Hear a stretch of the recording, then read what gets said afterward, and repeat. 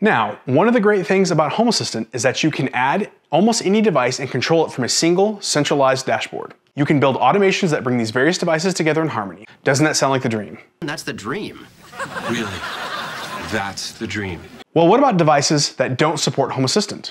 Or that the talented and intrepid developers haven't found a way to get integrated? In the 2023.1 release of Home Assistant, they've now added the ability to do some basic interactions with your Google Assistant, meaning you now have limited control over those devices that are only available in the Google Home app. So stick around as we take a look at the new Google Assistant SDK integration, examine the options it provides, take a look at what it doesn't provide, and show some examples of using devices that I would love to have integrated with Home Assistant. Let's check it out. Now quickly, let's go over what this integration gets you. If you're like me and you're steeped in the Google Assistant universe through your smart speakers, displays, TVs, Android phones, and even watches, then you always look for a compatible with Google Assistant sticker when purchasing IoT tech. So this new integration has two main features. The first allows you to send most text-based commands to your devices. So if you have a vacuum that you can start and stop via Google Assistant, you can send that same command as a text string in Home Assistant. So for example, you can send the commands of start, stop, on, off, open, close, change color, etc. The second feature allows you to send a broadcast command via Home Assistant. So in our house, we use this to tell the kids it's time to eat, or to send a message to bring more toilet paper to the downstairs bathroom. This has happened more than once. Typically, this is employed using a voice command at one of our Google Assistant devices. Or if you're outside the house, you can use a voice command in the Google Assistant app on your phone to send the broadcast. You can also send a broadcast via a text command on your phone, and it will be read out using the Google text-to-speech voice.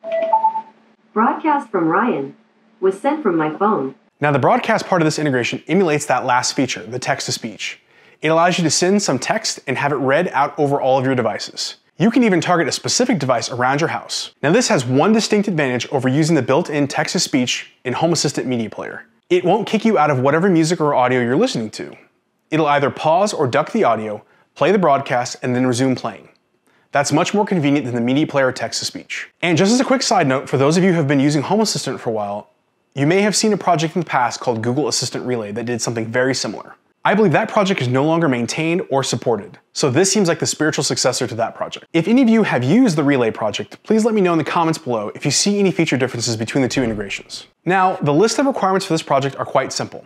Of course, you're going to need to have a Google Assistant device in your home. As long as you have a single smart speaker or display, you should be good to go. Second of all, you're going to need to be on Home Assistant 2023.1 or later. Finally, the developer of the underlying Python project that Home Assistant is using to communicate with the Google Cloud says that your targeted Google Assistant devices and Home Assistant need to be on the same network or subnet. Also, IPv6 needs to be disabled. We'll look at other limitations here in just a minute. Real quick, just as a reminder, if you do find value in this video, please make sure you give it a thumbs up. That always helps others find this guide. Of course, make sure you're subscribed and have the bell ring so you get my latest videos when they come out. All right, so let's look at the limitations of this integration. So looking at the current limits of the project as of 2023.1, because they could be fixed or updated here in the near future. The first item is, of course, this all relies on the cloud. Your Assistant devices, Target devices, and Home Assistant all need to be able to talk to the various clouds for this to work. The second item is these are one-way commands, meaning you cannot query devices for their status. So you're kind of shooting in the dark when sending commands to lights and switches. You can't see if they're on or off, or what color they happen to be turned to. Same thing with vacuums and covers. On the subject of covers and locks, if you have a device that requires a PIN for you to lock, unlock, or open, this will not work because you're prompted for that code after you send the open command and there's no way for Home Assistant to reply back. You also cannot control media devices, so no sending play or pause commands to your various Google Homes. Also, you cannot tell the Google devices what to play. I really hope they figure out a way to do this because it would be great to be able to have Home Assistant play a particular playlist as part of an automation. Next, you can't kick off any routines or automations that are defined in the Google Home app. It's not able to communicate with routines, similar to how it works on watches. And finally, you cannot get personalized results. So anything specifically tied to your account. Not talking about devices, but information. It can't retrieve your information, obviously, so therefore it can't get you any personalized responses. So the main reason I wanted to work on this project was because I have a few devices scattered around my house that I want to be able to control with Home Assistant and with automations. One of these devices that I haven't been able to find an integration for are the new Vont Home Light Strips. Vont Home reached out and sent me a few sets of these light strips to play around with. It was perfect timing because we were transitioning my twins from their toddler beds to the big boy IKEA loft beds. My twins absolutely love the LED lights that we put under my eldest's bed. If you remember from my Wise Light Strips video, we installed a basic Wise light strip under his bed. Well, the twins wanted one for themselves. So I decided to set them up with these LED strips. So quickly going over the features of the Vont Home LED strips. These of course are RGB LEDs. They come in two lengths, 16 and 32 foot. They're capable of over 16 million colors. You can control them with Wi-Fi or Bluetooth. And there's also a nice physical remote integrated right into the controller. This allows you to control the power, what color it's currently on, switching it in and out of music mode, and also adjusting the brightness, which is great for my twins so they can turn them on and off and change the colors and play with them. Like most LED strips, you can cut them to a custom length, or if you need to add an additional section, you can extend them with wire and solder. But please note, you cannot add more than the number of feet included in the box because of the power supply limitations. Now, as far as the app is concerned, you can do most of the basic items in here. You can schedule the lights to turn on or off for a specific color. You can customize the light show included with the music mode. You can create custom colors and add them into the rotation. You can create presets and custom scenes for your own custom color show. Of course, these integrate with most smart assistants like Google, Alexa, or even IFTTT. Now, these are only a single color per strip, which means you cannot individually address each LED. But the Pro version is RGB IC, which I just found out that stands for RGB individually controlled. That's nice to know. But sadly, these light strips do not offer a built-in or custom Home Assistant integration. So that last item is what brought me to this integration. So let's head back into the office and take a look at how to set it all up. All right, so now for the fun part, let's go ahead and get this project set up here in Home Assistant. So if you'd like to follow along, I've got a link right here below to the actual instructions from Home Assistant on how to set up this official integration. But the first thing we're gonna need to do is head out to the Google Cloud Console and get our client ID and secret. Now, of course, if you're doing this project, I assume you already have a Google account because you're using Google Assistant. Why else would you be this far in the video? So we're gonna need to use that Google Assistant to sign in and set up a cloud developer account and then use that to retrieve our keys. So we need to head over to the Google Cloud Console, which you can find this URL here below, of course, in the description. We're gonna be going to console.cloud.google.com and then go ahead and sign in with the Google account that you are currently using to run your assistants. So this has to be the same account that you are running with your Google Assistants that are signed in your house. This is the main account, not one of your sub accounts. So once you get signed into that, we need to create a new project. So to do that, up at the top here, if you have an existing project, but if not, we can go ahead and click a new project.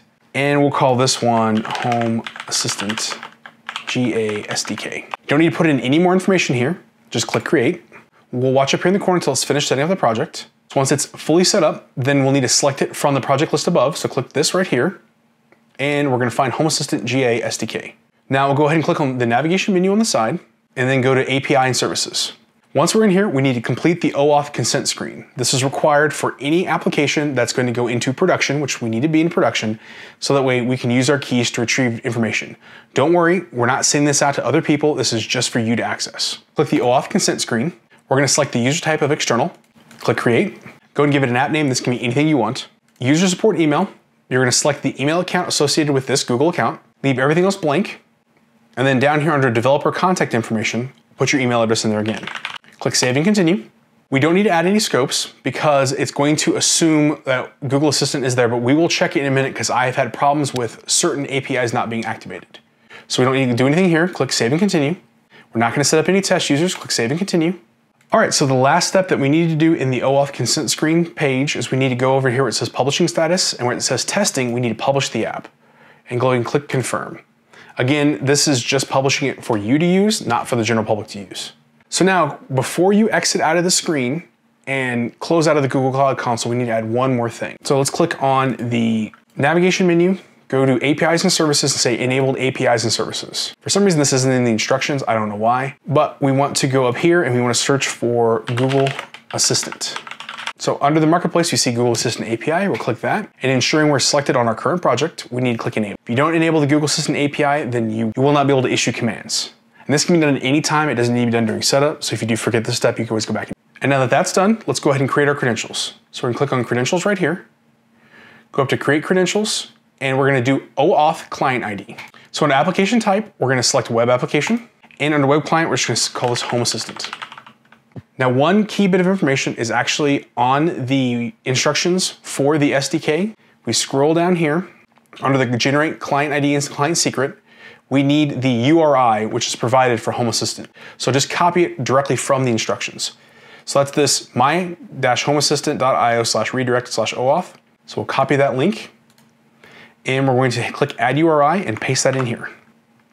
Then we just need to hit create. So now we have our OAuth information. Now, of course, this is blurred out on the screen because this is key information. If anybody had a hold of these keys, it's just like having your password. They can get in and make changes to whatever is in scope for this project. So be very careful. Make sure you keep this secure. Of course, if you're putting this into your Home Assistant instance, it's gonna be stored locally. Nothing to worry about there. So this is the ID and secret we're gonna need for the Google Assistant SDK integration. So we'll go ahead and just leave that here. You can also download the JSON and save it somewhere safe. But for now, we're just gonna leave it here. We're gonna need it in the next step. All right, so we need to now jump into our integrations page in our Home Assistant instance. One quick tip is if you hit the C key on your keyboard when you're in your Home Assistant instance, it brings up the search bar. This is similar to like Spotlight or Alfred on Mac, where you can quickly search for something that you wanna jump to. So it's much faster than clicking through the menus. So we're gonna look for integrations, hop to that. Then we're gonna click Add Integration, and then we're gonna search for Google. Now they've nested all of the different integrations by the company that provides it. So we're gonna click Google, and then we're gonna find Google Assistant SDK. Make sure you're using the SDK version, not the regular version, because there is 2 different integrations. So click SDK. So we've copied and pasted our client ID and client secret from the Google dashboard into here. So now we need to click the Add button, and then it's gonna ask you which account that you used to sign into this. So we're gonna click that account that we used to set up the keys. And then it wants to give permission to access your Google Assistant. So we'll click continue. And then you need to put in your My Home Assistant instance, which either the internal or external URL for your Home Assistant, which if you've already done an integration using the My Home Assistant feature, this will already be pre-filled in, but I had to reset this browser. So you can just put in your external URL if you're using that, or if you're using local only, you can use your local URL :8,123. So we'll click link account, and it's successful. So now the Home Assistant SDK has been set up and installed in our instance. Before we jump into how to use it, real quick, I just got bit by this. I spent 30 minutes. I screwed up the OAuth setup and got an error message and basically was stuck. I could not continue. And I had reached the end of my rope. So I went to reach out to somebody on the Discord server, and literally as I was getting ready to ask my question, Discord user Clarjohn1 actually asked the exact same question and he solved it as well. So big shout out to them for posting that and answering how they solved the problem. So if you do run into a problem and you screw up somehow and you continue running through this access denied error, the solution to that is to go to the 3 dots in the corner and click on application credentials. Right here, then you'll see your Google Assistant SDK stored OAuth client. So if you have any problems with it, you can go through here and delete it and start the whole thing over again. Thank you again to that Discord user for answering his own question. All right, so now we got the integration set up. Let's hop into the developer tools and I'll show you how to use it. So now we're in developer tools. We're gonna go into services, and then the first service we're gonna use is the one to control devices. So we're gonna go to Google Assistant SDK send text command. So what we're gonna do here is we're going to target a specific device that is only available in Home Assistant. So I've got the 2 light strips upstairs under my twins' beds. So we're gonna target the one called Thomas's bed. So we're gonna send the command turn on Thomas's bed. So I click call service. It's gonna take a second. And now if we look in the app, we'll see that that bar is now green, indicating that the light is on. So let's set this to, let's do another command. Set Thomas's bed to blue.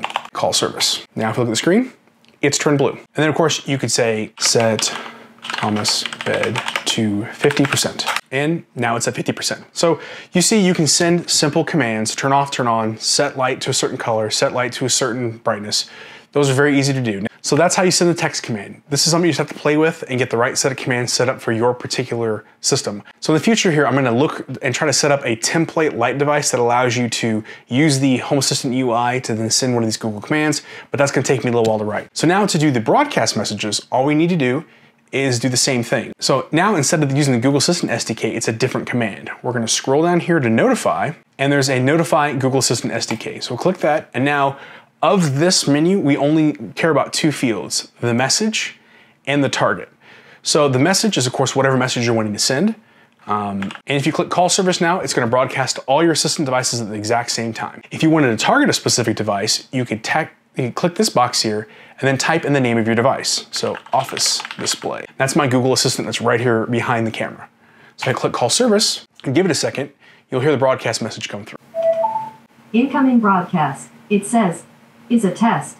And it'll actually display it on screen if you have a display. So you can send this broadcast, and then if you're playing music, it's gonna wait a few seconds and then it'll continue and resume where you were in whatever music you're listening to or audio source. So again, that's much better than using the text-to-speech because text-to-speech actually blocks the screen and takes over completely. All right, so now let's see how this works in an automation. So real quickly, I'm gonna build a quick manual automation that can be triggered automatically to tell my boys it's time to go to bed and also turn on their LED lights to 1%. So for trigger, obviously we're gonna use a time trigger, and they typically go to bed at 8:30 each night. So under actions, we're gonna do call service, and then we're going to look for the Google Assistant SDK send text command. So the first command we wanna do is turn on Thomas bed to 1%, so we can combine those commands into one.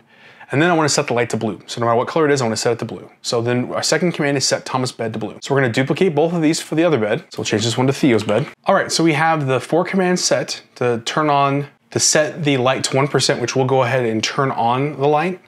And then for each of the lights, we have them set to blue. And then finally, we're going to call a service. We're going to call notify Google Assistant SDK. And again, the 2 fields we need, we're going to do the message that's going to say, it is time for bed, boys. And then for the target, we're going to set office display.